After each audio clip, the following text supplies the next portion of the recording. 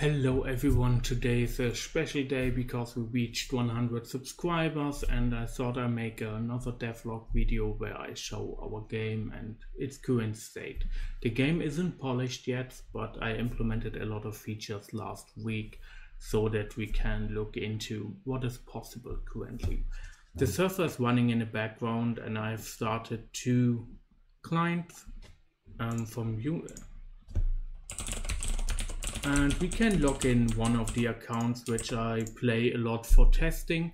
So it already has a character, so character creation is skipped, and it already has some gold. And we can check out the inventory with this button. We see he has farmed 39 flowers. We can filter, but that's not working properly currently because we just have one item that we can farm. We can close the window again. The same works with the button press I, and as you can see, the UI isn't optimized now. It's more focused on currently functionality, and we will later take the opportunity and polish the whole game, but that's something we will do later. So animations and everything will be a bit off. Delays when the backend is sending the damage value might be a bit too late or too early.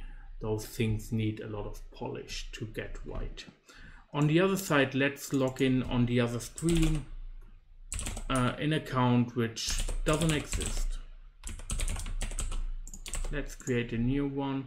Then you can see we get character creation. Let's take KDS3, give him the dark eyes and maybe make him red. Why not? So he has that, he gets daily login. So he gets 100 gold. We can check his inventory, 100 gold. And for example, they can chat with each other. So they can write hi. Chatbox doesn't block the inventory, which actually is bad, but we will handle that later. So we can cast a blizzard, a lightning bolt, and we can cast a very slow fireball to this flower. Let's get the other character in, and if he casts the lightning bolt, then last hit wins the item in our case, so he gets the loot. He gets it twice because I started the server twice, which processes this. My mistake, but it's a minor issue because it's a configuration issue. It's nothing, not a bug in the source code itself.